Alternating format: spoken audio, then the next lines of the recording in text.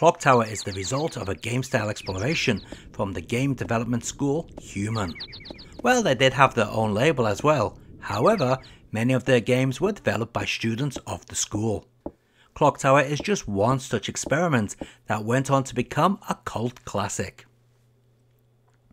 Released in 1995 for the Super Famicom, Clock Tower has you taking the role of an orphan named Jennifer Simpson, who is in fact based upon a character named Jennifer from the Italian horror movie Phenomena, who in turn was played by Jennifer Connelly. Yes, the girl from Labyrinth, or maybe for you younger people, the bad woman from Battle Angel Alita. Anyway, you and your fellow orphans move to a new place of residence, for some reason. The game starts as each character talks about how creepy the place is. Then you go in search of your teacher, who has gone to fetch someone. While you are away, you hear screams. Rushing back to the main hallway, you find all of your friends are missing. What has happened to them? That's for you to find out. The main aim of the game is to find your friends while avoiding the Scissor Man. This evil munchkin type fiend walks around the home with a massive pair of shears, waiting to slice his next victim. You must avoid this madman by solving clues in a point and click fashion. The game may seem a little dull watching this video, but it is quite intense while playing. You never know just where the Scissor Man will strike, but when he does, you'd better have a way to escape, otherwise you'll meet your end.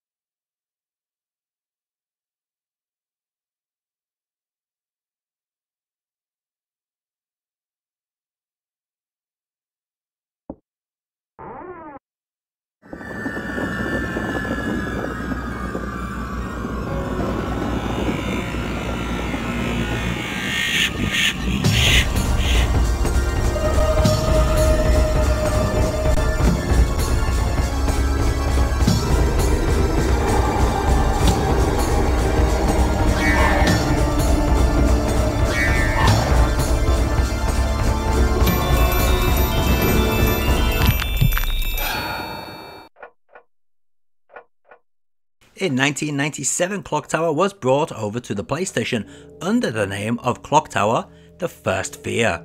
Just like the Super Famicom game, it was never released outside of Japan.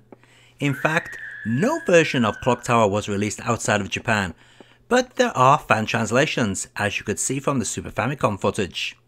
This release features a new danger weapon, a new room, minor scenario additions, as well as added FMV scenes. The behaviour of Scissor Man is also slightly altered to make him more of a threat than he was in the Super Famicom original.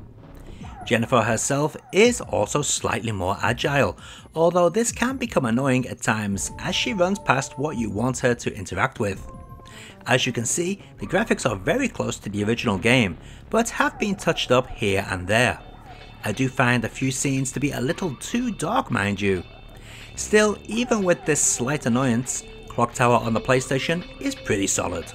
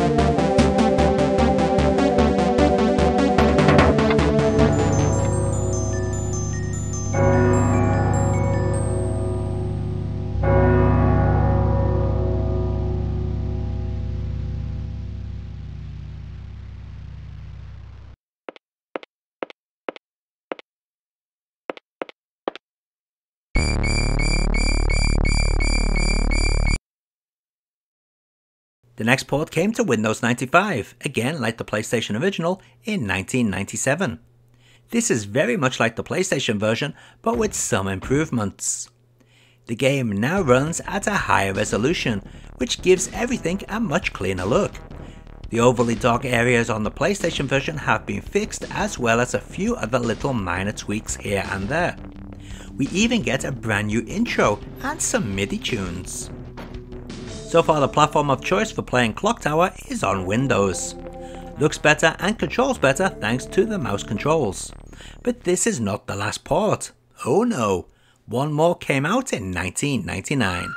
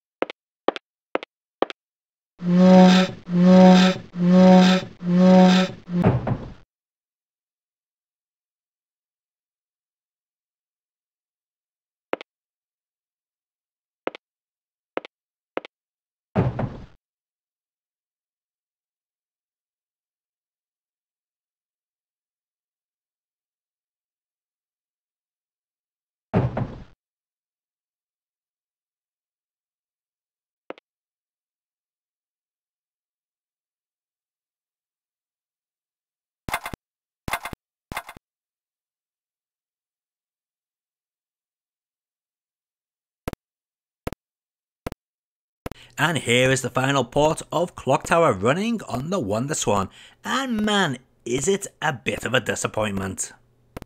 The WonderSwan is a pretty powerful gaming device that runs off one AA battery for hours upon end. It should have been able to handle Clock Tower with ease, however, the team who ported this version clearly had no clue what they were doing, as the game is awfully slow.